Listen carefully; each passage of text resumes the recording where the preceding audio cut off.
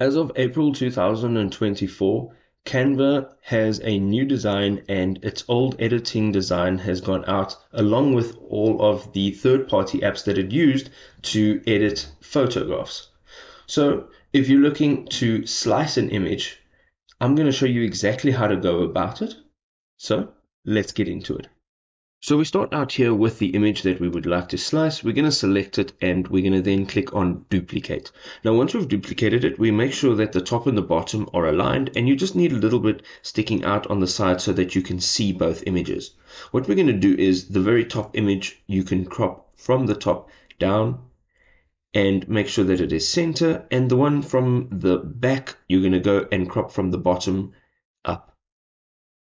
So what we can now go and do is put them together, and you'll see that this makes a complete image.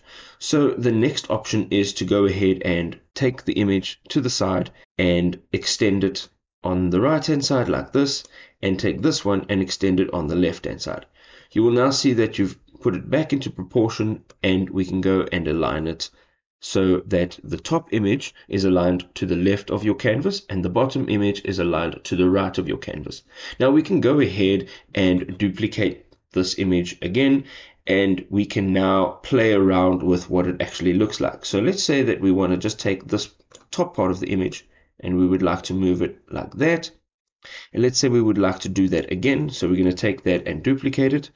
And we can now again just align it, make sure that it is aligned. We can slice the image one more time. Now you can see I've sliced the image manually, even though the effects of slicing an image is not available anymore. We will see you in another awesome video.